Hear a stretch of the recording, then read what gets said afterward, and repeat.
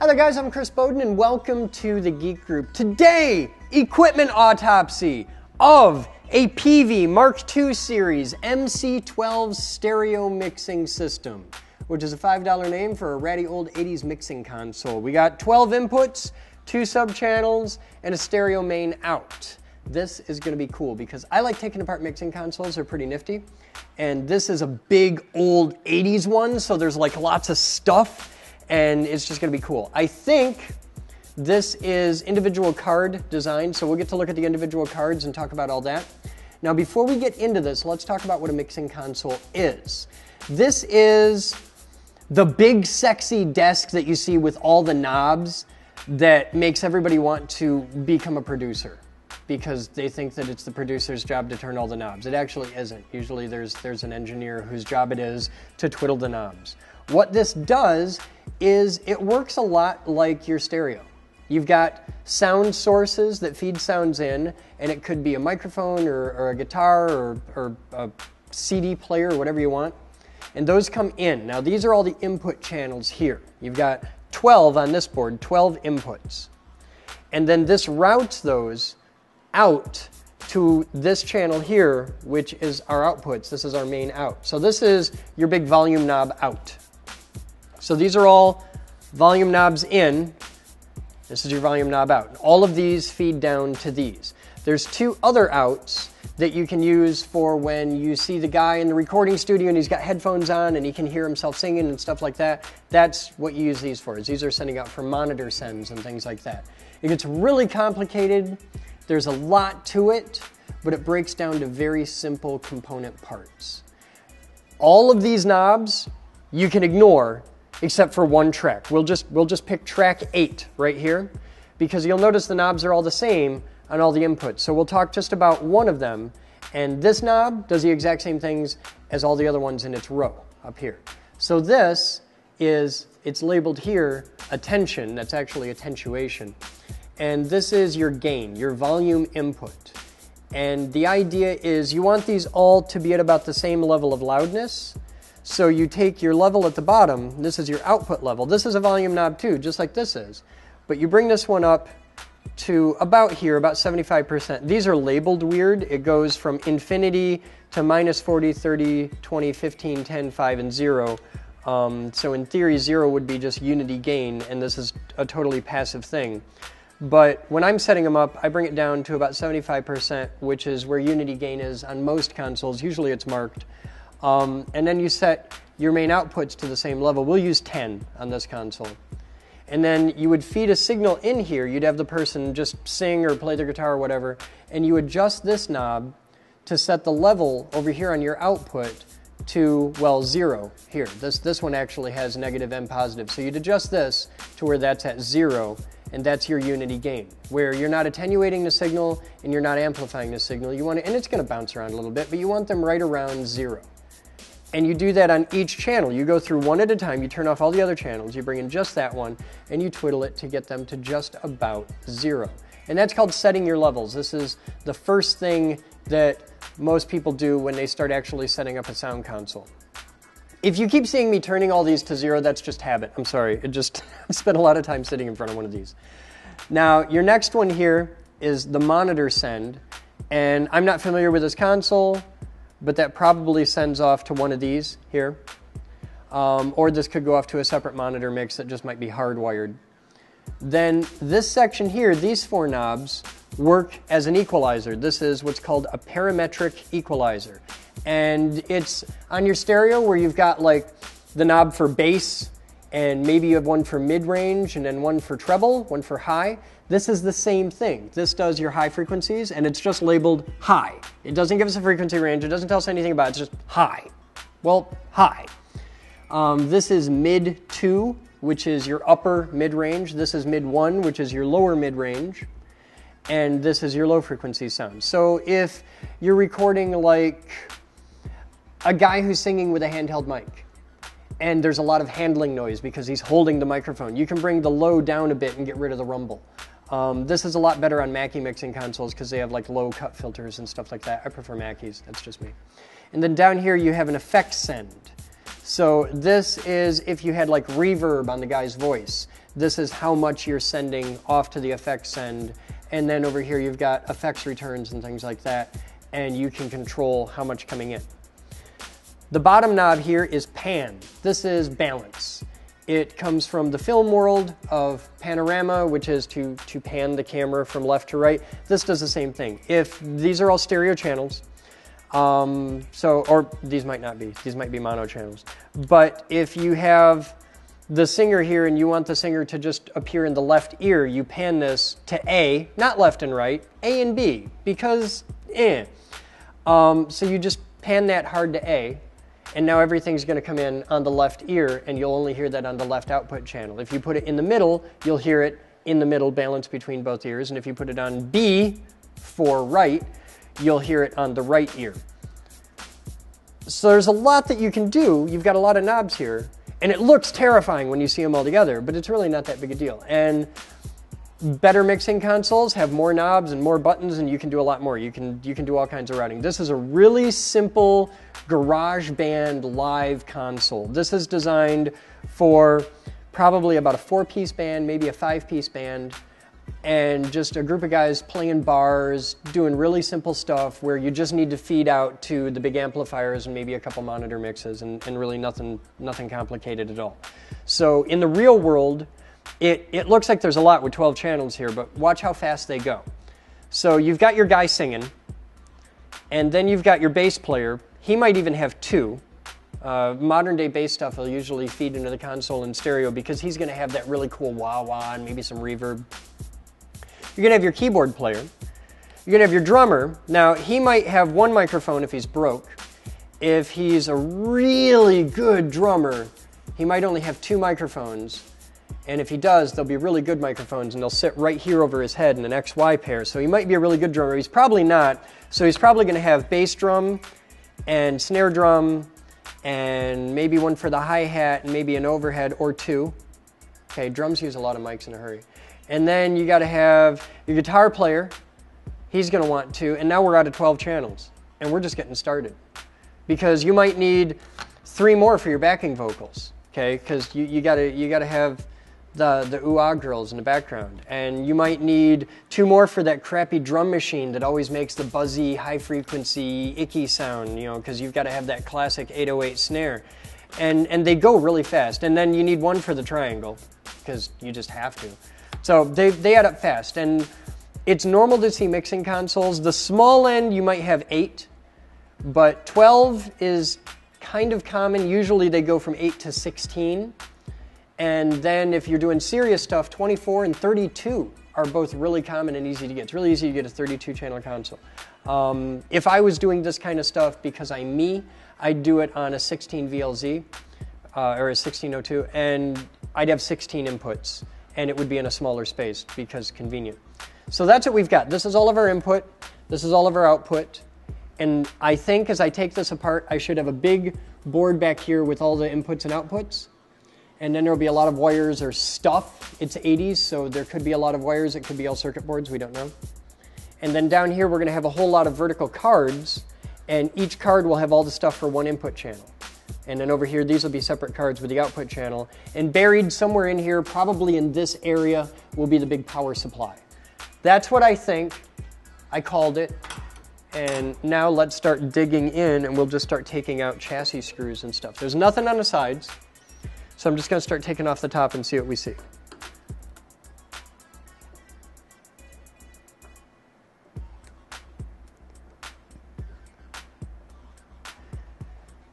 I used to have that really nifty electric... Oh, wait. Oh, it might work. It might be charged.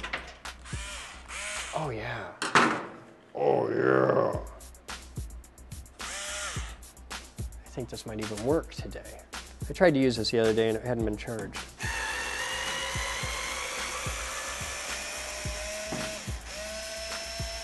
Because these are like 30-year-old screws, and this thing's been... Consoles like this have a very different life than consoles in the studio.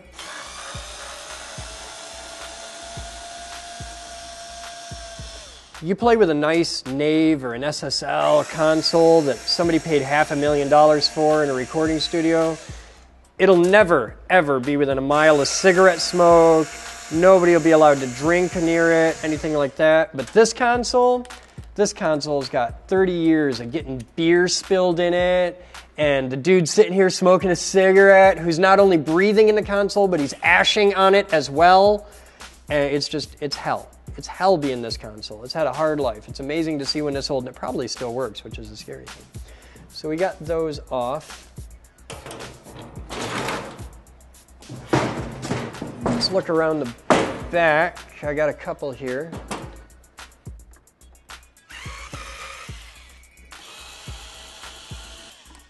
I haven't worked with a console that was actually made of wood in a long time. Do we have anything on the bottom? Yes, of course we do. Okay. And we have two different kinds of screws.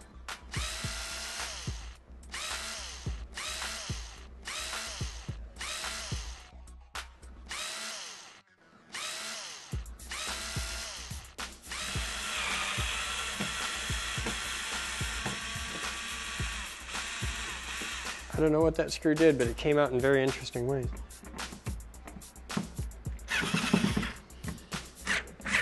Now screw you, you're staying, okay.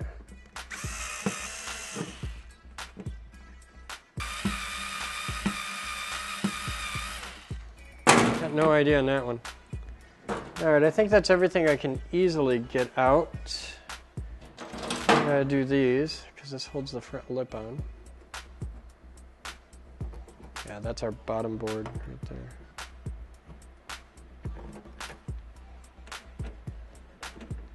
Zip screws. The console's built with zip screws.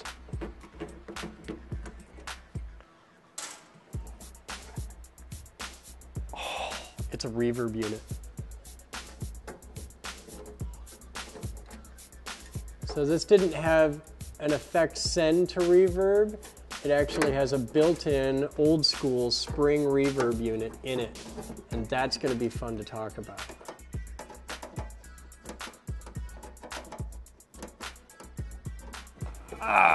Oh, there's parts coming off already, just like that. We've got big wooden frame moving around. Oh, there's a thing hooked to it. We don't need that thing. There's a little resistor mounted to the side. We don't need that. We don't need this. All right, now we're getting somewhere. This smells bad.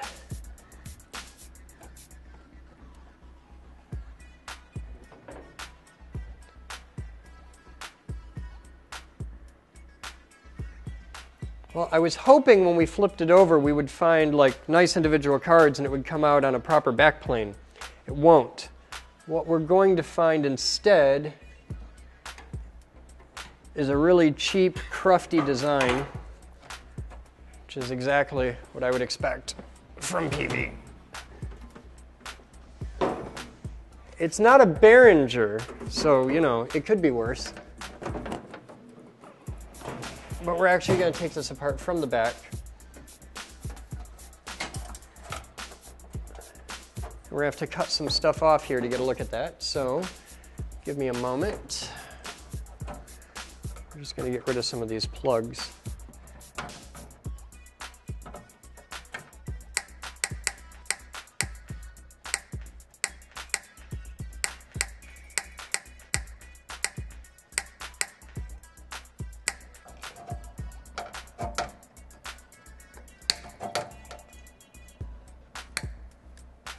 Okay, on the bottom, put it right here, we have power supply. This is our step-down transformer, some filter caps. I don't see a date of manufacture on anything, but it looks 80s. So we've got that. That's nothing special. That's nothing to get excited about. But this is cool. I'm going to see if I can get it off here, because this is going to be one of the coolest parts of the whole thing. It's going to take me a little mojo to get it off. That's our input, that's our output.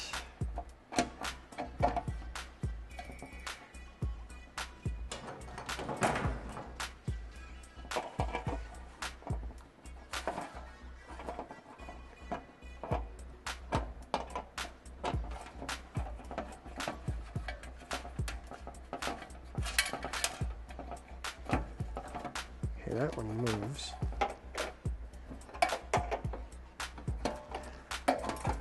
This is one of those little hidden treasures. You'll find these every now and then. They're pretty common in guitar combo practice amps. And you'll find them in old organs. You'll find them every now and then.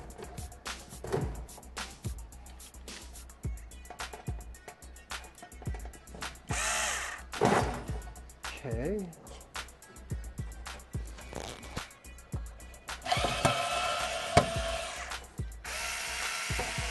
There we go. This is a mechanical reverb. And it's really cool. Okay, we'll just set this down here because we're not going to need it. All right, let's take a look at this. And you'll notice the whole thing jiggles, okay? Now, what this is when the box is still, this is isolated from vibrations.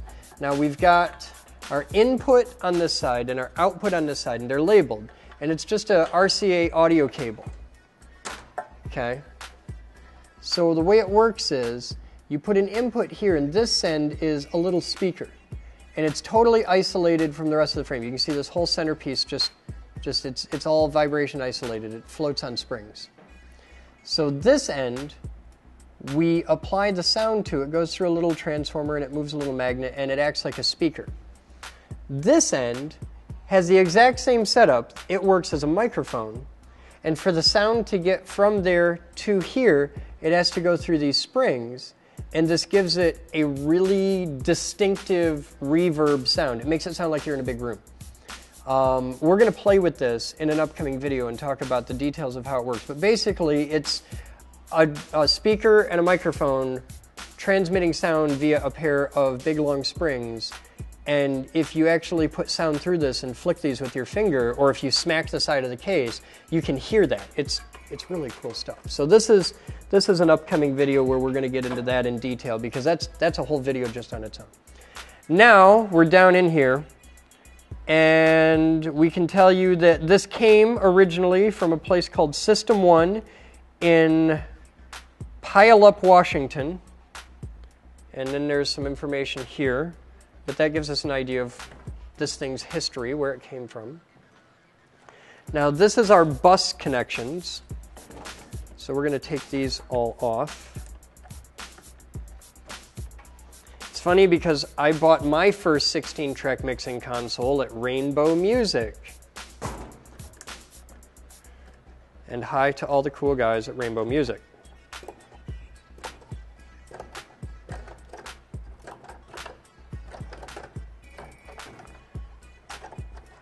So that is their concept of a backplane for PV.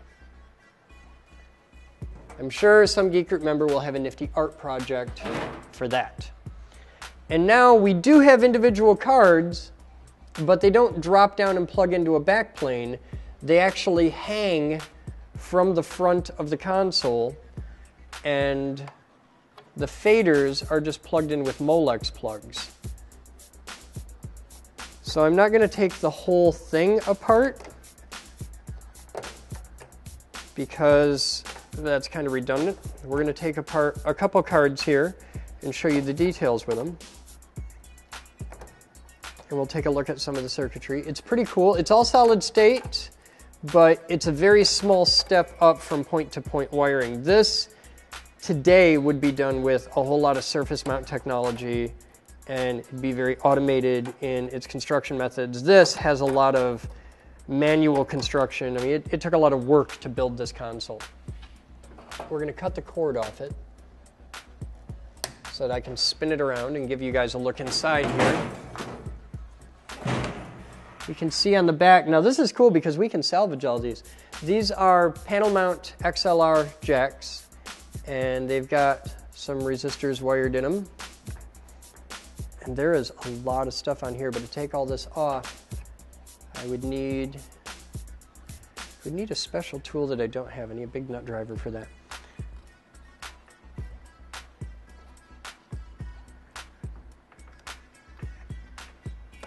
Pull that off. And we're going to flip this over, and we're going to try and get some of these off for you guys. And that's going to take a minute. So we're going to do some movie magic.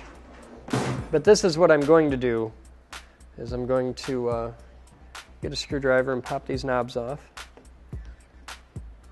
We're going to save all the knobs because these are very useful, and the center posts are of a standard size. So these knobs, if you pay attention in the future, you'll probably see some of these knobs being used in other Geek Group projects. That is very likely.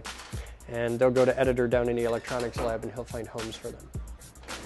But to take it apart, what you have to do is turn this, the outer ring, which is done best with a properly sized nut driver, but in a pinch with a pair of needle nose. When you do this, do it with one hand. Get it set up with both hands. But when you actually turn it, get one hand out of there, because these at some point are going to snap together really hard, and that is the blood blister manufacturing facility right in there. So that's a good way to keep from hurting yourself.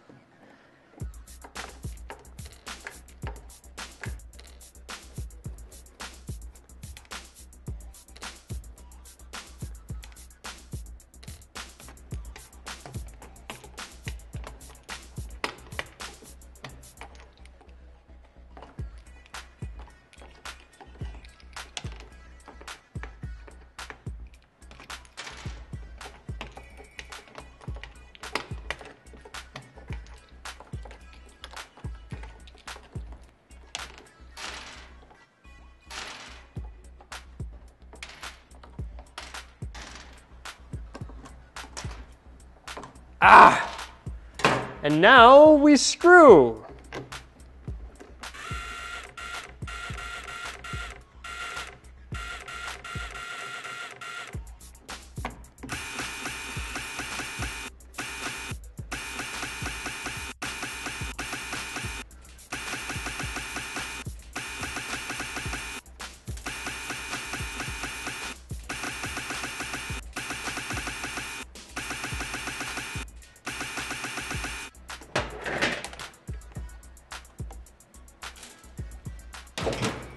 And now they're all out.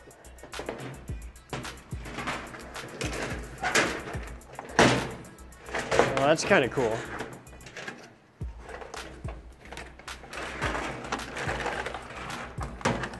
Now we got a whole lot of parts in a hurry.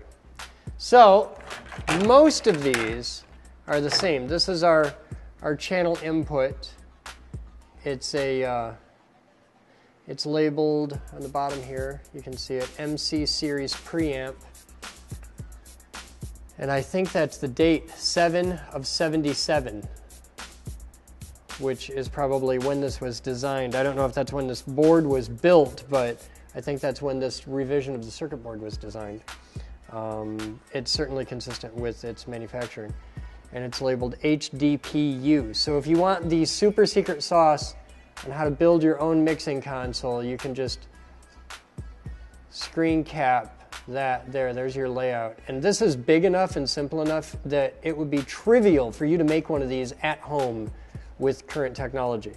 Now here's the actual circuit side here, or the component side here. And we've got the chips on here. They're a Texas Instruments chip labeled AB. And the second line is RC4558P as in Paul. and they're made in Malaysia. This is probably some kind of little amplifier or something like that, like an op amp or something, I'm not sure. And then really simple stuff, some basic capacitors, resistors. I see a couple Zener diodes down here. Those are Zener diodes. There's some more here. Nothing special. This looks to be a little fuse here, but really simple. And then all of these are rotary potentiometers. And you can see that most of them have 3 outputs. You can see the 3 outputs from the rotary pots. So you'll have the wiper in the middle and then the 2 ends. And these are probably just carbon film potentiometers. And at this age, they've probably got a whole lot of noise in them. There may be different values by different colors of the knobs. So we've got those. Here's a smaller board. And we've got more very simple componentry. You can see the circuit side here. This is the MC main board. We don't have a year on it. Oh, yeah, there we do. 7 of 77. So there's your circuit side. There's your component side. But see, once you get into it, now we've looked at, I want you to compare. We did a video where we took apart our big Wheatstone console. Now that's very similar vintage, but that's a very high-end professional broadcast quality console. This is GarageBand PV garbage. And the difference in build technology and the build quality is very, very obvious if you compare the 2 videos and look at one and then look at the other. This is designed to hit a... There's like crap floating out of here. This is designed to hit a price point. This is designed to be a knock-around, cheap, beat on it, it'll take a lot of abuse, but it doesn't sound all that good console. That's the point of this. This is designed to be tossed in the back of Mike's van at the end of the show every night and survive that for years.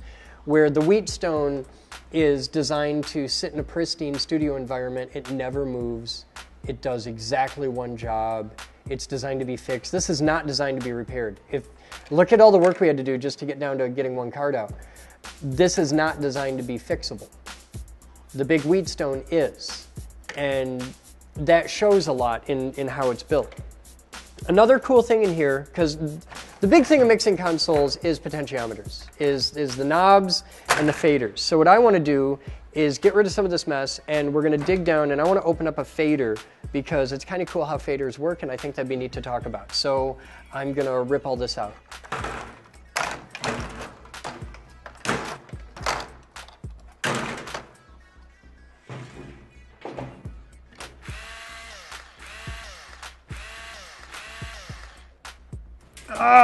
We'll set this out of the way. Now I took out a fader from each end. I'm pretty sure they're exactly the same. They look like it, so we'll just open one up. Now our fader has 3 wires out, and you can actually get 4. Cut that off. We'll cut this down because we'll leave a little flag just to show us where the wire's hooked up. And I'm going to bend these pins back on the back here.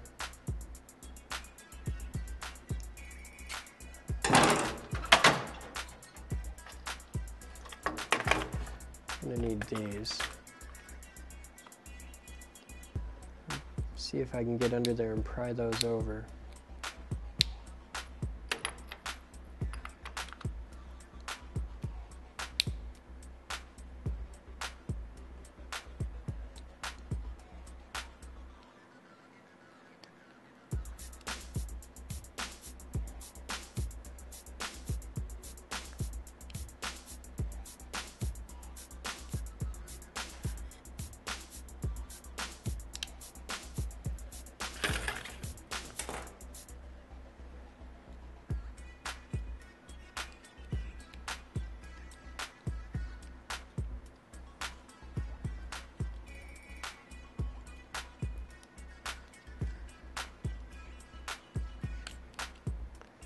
It's pretty common in a lot of electronics components that things are held together by having the metal housing have little tabs that fold over the back and lock, and you can see these little tabs that fold over the back and lock. Now I'm going to take the back off,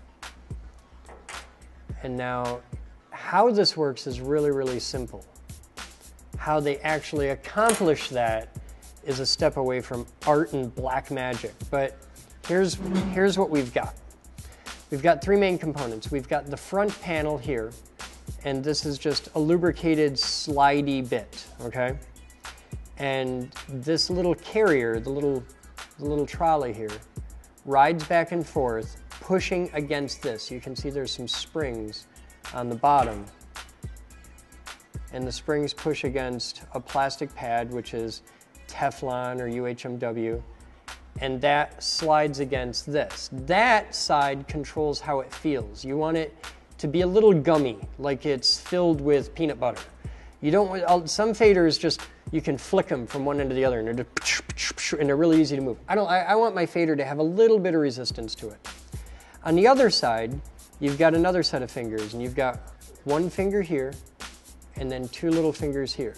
And these fingers connect through one single piece of metal, which is usually a phosphor bronze or some kind of, because copper, just straight copper, is really soft and malleable.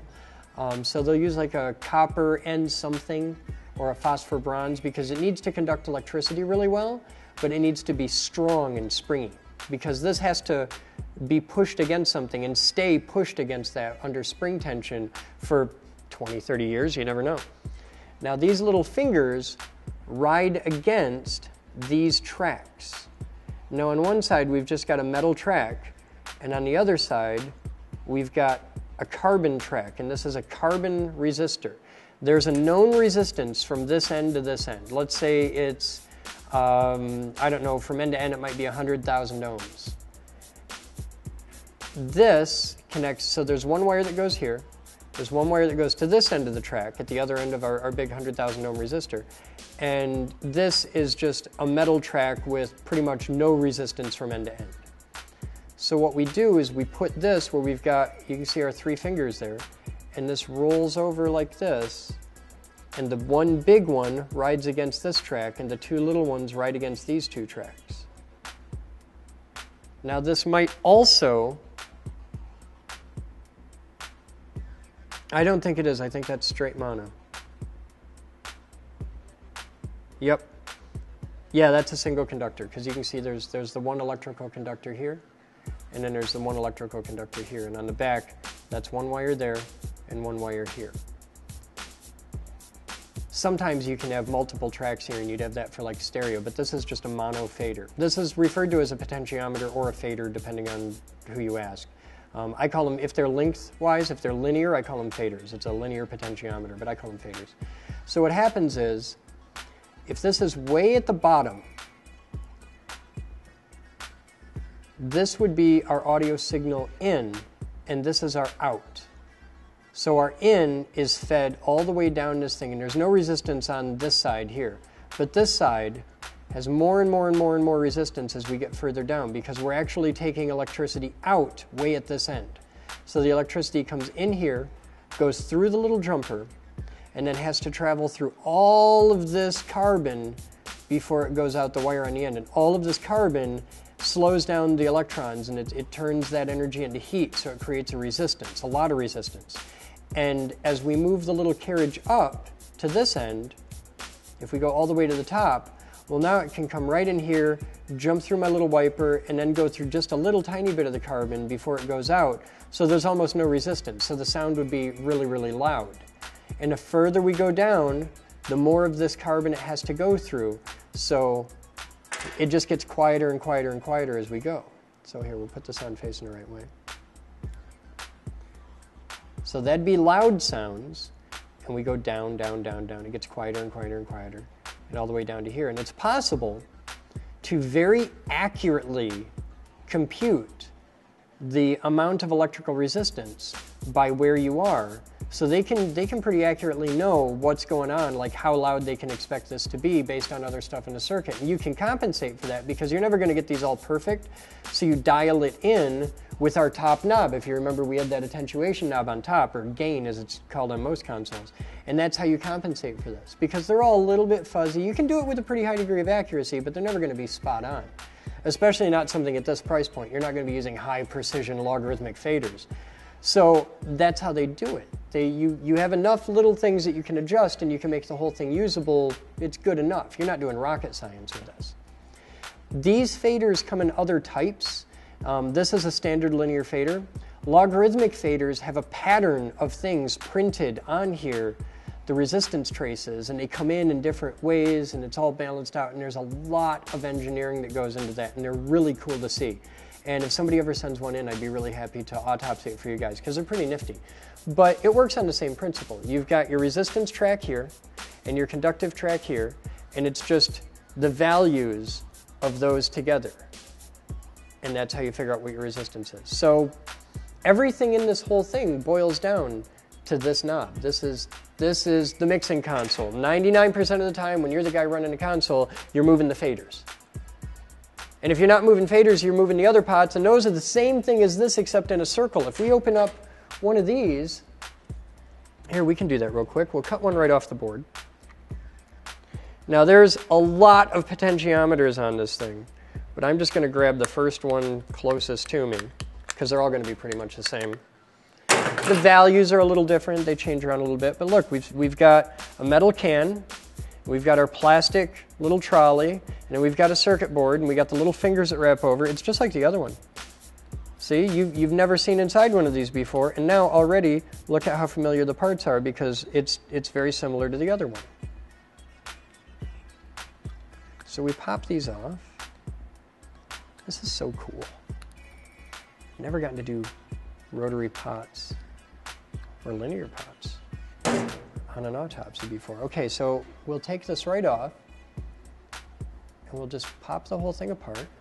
Now look, we've got our goop. That's our Vaseline, which gives us the resistance that we want. That makes it feel right. And that's just our housing, it's our backing. And just like in this one, there's the contact surface. So we open this up, and we'll just slide it should pop right out. There. So now we've got a little seal, little gasket thing. And see that? The springy metal bits? That's our wipers, and here they're on what appears to be a little piece of brass. And then here's our housing. And then the wipers ride against that piece there. They actually ride against two different things, because we've got the black thing there is our carbon track. That's our resistor. And then there's another piece here. This, it wasn't a gasket. This is actually our center wiper. So this sits like that. And now on our linear fader, we had the metal wiper and the carbon track. Okay, so there's our metal wiper, and the black one's the carbon track. Here, this is our metal wiper, the center metal wiper, and that's our carbon track. And you can get these with different resistances in the carbon track. Like you can get these where it's a 1K resistance across, or a 5K or a 10K, and that's just by changing the formula of the copper, or the carbon. But this part goes through there, and I don't know how well you'll be able to see this. You can see that the little fingers rub against the track. They ride against the track, and that's where you get your electrical conductivity.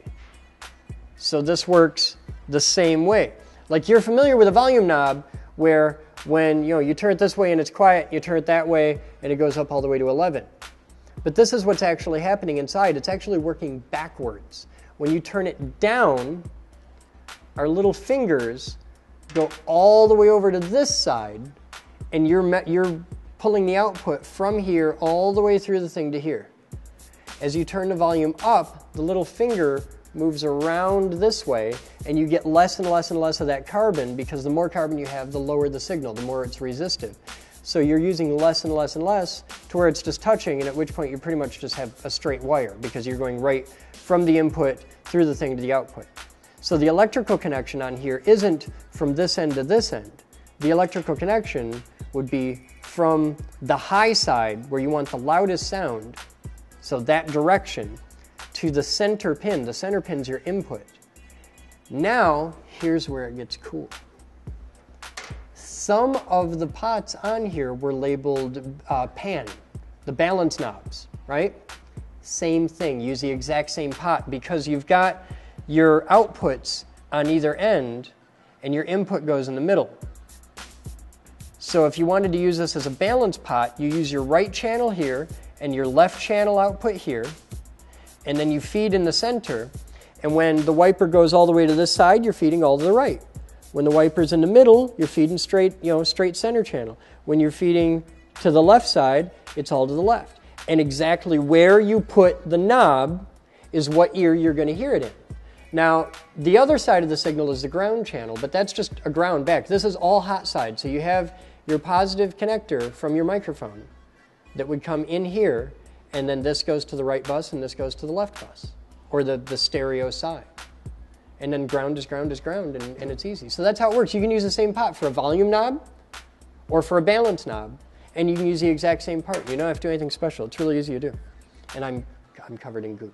So there's nothing left. That's our mixing console. We got to explore pots.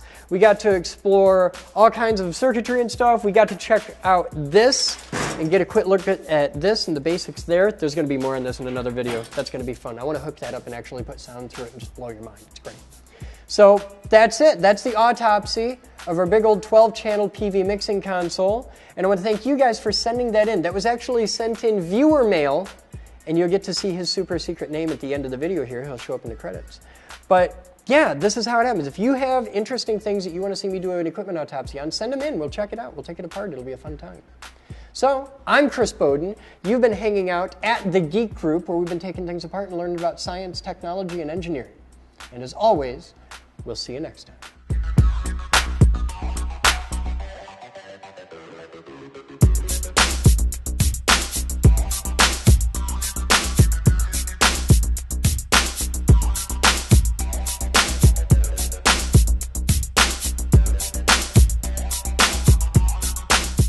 This video was made possible by a grant from the Future Girl Foundation.